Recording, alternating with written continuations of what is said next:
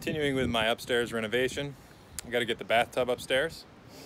I bought a Kohler Villager, and this thing weighs, according to the specs, 317 pounds. I got to get it upstairs, and so what I have done so far is, here's the tub. Taken a piece of 1/2-inch plywood, cut it down to 63 inches by 16 inches, and then fastened it to the little box frame we've got here with some 1 1/4 inch construction screws. This is going to be just to stiffen this whole thing up, because I'm going to put it on this side and then try and slide it up the stairs on some plywood ramps. And I'm going to be doing that using a trailer winch that I just bought at Lowe's for 20 bucks on clearance. All right, so we'll see how this goes. All right, so up in the bathroom here, I've set up my winch that I'm going to use to just slowly ratchet the tub up so that it doesn't slide back down and lose ground. So here's the winch. I've created a little support system with some 2x4s. I've reinforced these boards, these studs down here at the bottom, so they don't move under the pressure.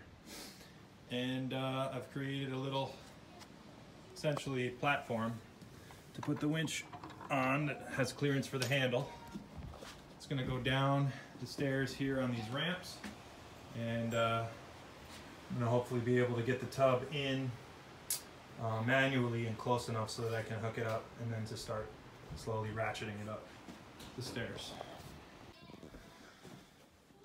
So we got the tub up on the first piece. I got my wife up there is turning the crank, and the top piece has got a bit of pressure on it, so we're gonna have to put some weight on that to make the transition. But seems to be holding together so far. Right? Hold on, hold on.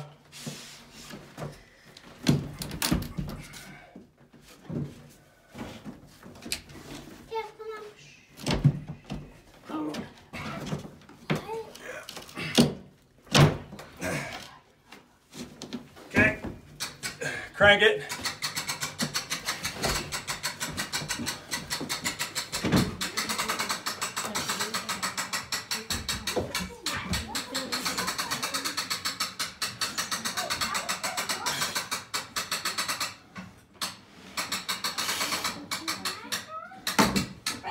Hold on. All right, hold on a second. Yep.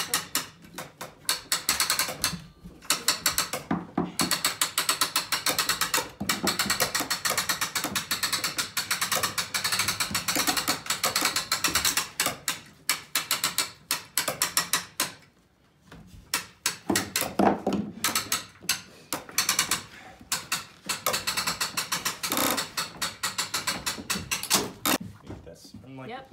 okay.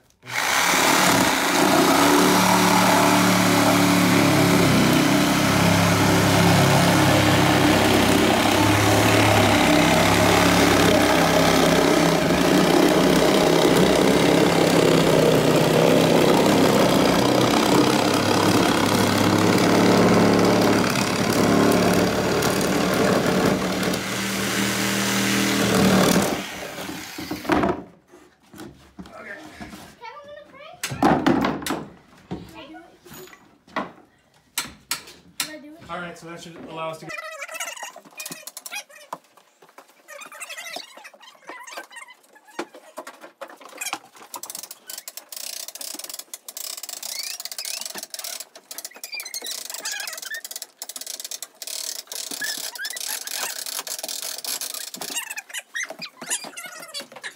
Flight of stairs. Thank you. Nice job. Thank you. Thank you. Okay. Can I say them? Vegan? Can I stop? Yeah. That's where the tub's gonna sit. It's looking good right there. Gonna have to move it out to frame in the sidewall here and also to create some room along the bottom for the copper for the radiant heating. But other than that, we're good to go. So I'll just slide it out and then slide it back in. But it looks like it's going to be a good fit for the space.